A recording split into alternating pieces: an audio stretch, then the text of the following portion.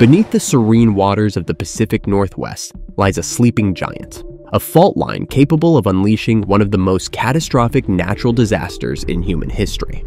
The Cascadia Subduction Zone, stretching from Northern Vancouver Island to Northern California, is a ticking time bomb. For centuries, immense tectonic forces have been silently building, compressing, and twisting beneath the ocean floor. When this pressure finally erupts, the resulting megathrust earthquake will be nothing short of apocalyptic. Scientists warn that this event isn't just likely, it's inevitable. A colossal magnitude 9.0 earthquake, followed by a towering tsunami, threatens to obliterate Washington, Oregon, and parts of British Columbia and Northern California, and alter the Pacific Northwest forever.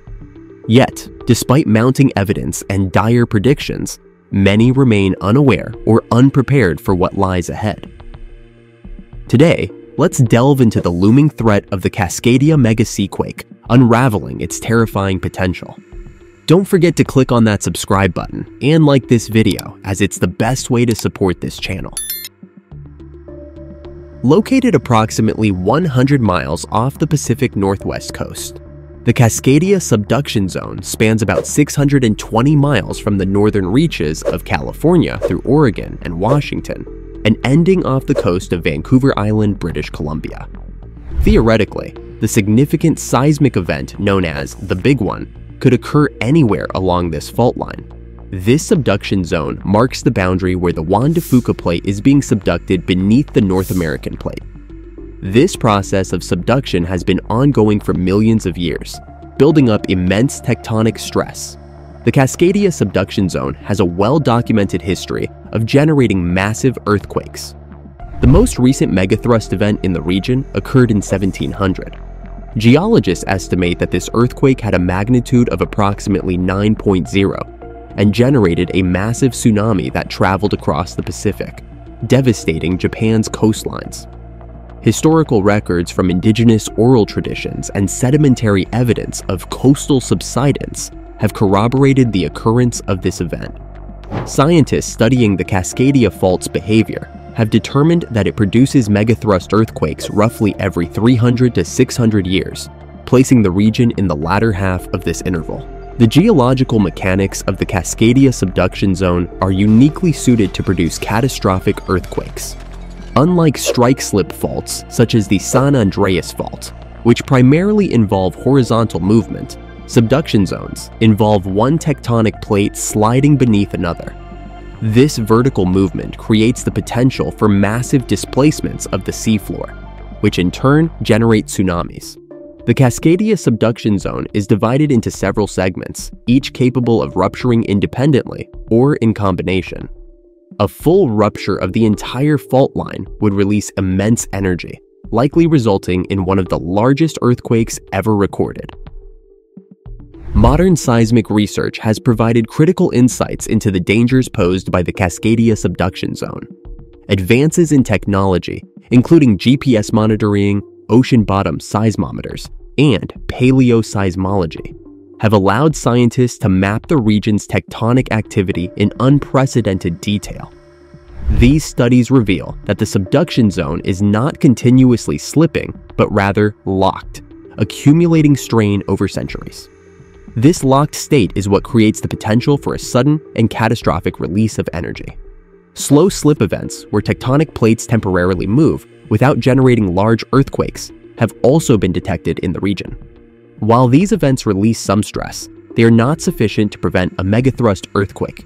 In fact, some researchers believe that slow slip events could even act as precursors, subtly altering the stress distribution and potentially triggering a larger rupture. Researchers from the California Institute of Technology have computed that the southern segment of the fault line is the most probable location for the next major earthquake. This would place the likely epicenter off the coast of Northern California up to Central Oregon. Regardless of the specific location along the fault line, the entire region would be affected. At the very least, major cities such as Eugene, Portland, Tacoma, Seattle, Everett, Victoria, and Vancouver would all experience some level of impact. The Federal Emergency Management Agency is working under the assumption that everything west of Interstate 5 will face complete destruction. It is estimated that over 10 million people across nearly 100,000 square miles will be directly affected by the Cascadia Subduction Zone earthquake, and the proximity to the epicenter will determine the extent of their impact, not only during the earthquake, but for many years thereafter. A Cascadia megathrust earthquake would unleash devastating forces across the Pacific Northwest. The initial shaking could last for several minutes, far longer than most people are accustomed to experiencing. Structures not designed to withstand such prolonged seismic activity are likely to collapse, causing widespread casualties and damage. High-rise buildings in cities like Seattle, Portland, and Vancouver could sway violently, leading to partial or complete structural failures. One of the most immediate and life-threatening consequences of the seaquake would be the tsunami it generates. Within minutes of the earthquake, a massive wall of water could surge toward the coastline, traveling at speeds exceeding 500 miles per hour. Low-lying areas along the coast, including towns like Cannon Beach, Newport, and Crescent City, would be inundated. The tsunami could penetrate miles inland, sweeping away homes, infrastructure, and anything else in its path. Warning times would be limited, leaving many residents with little chance to evacuate. In addition to the immediate destruction, the long-term consequences of a Cascadia megathrust earthquake would be profound. Transportation networks, including highways, bridges, and railways, would be severely disrupted. Ports and airports, critical for commerce and disaster response, could be rendered inoperable. Electrical grids, water supplies, and communication systems would likely be compromised, leaving millions without basic services. The economic cost of such a disaster is estimated to reach hundreds of billions of dollars, with recovery efforts stretching over decades.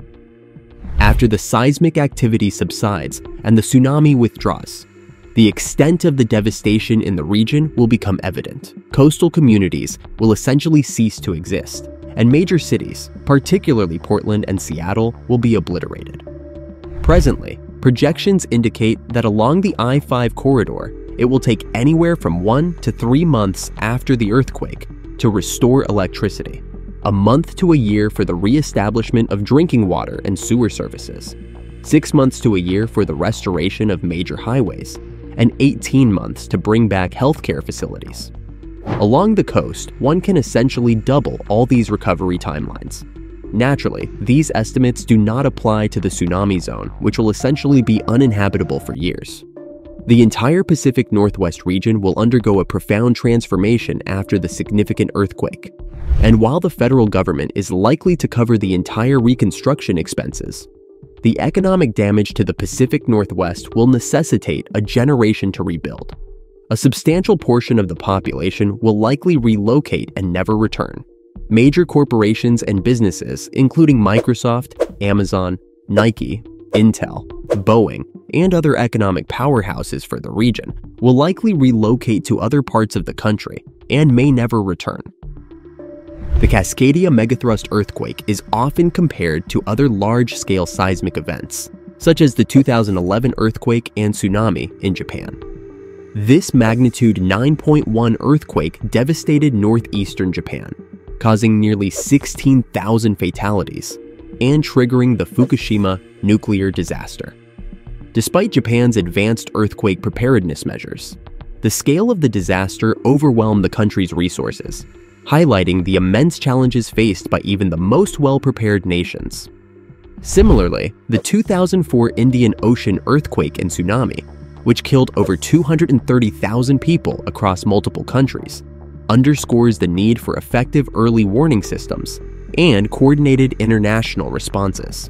These events serve as sobering reminders of the destructive power of megathrust earthquakes and the critical importance of preparation and resilience.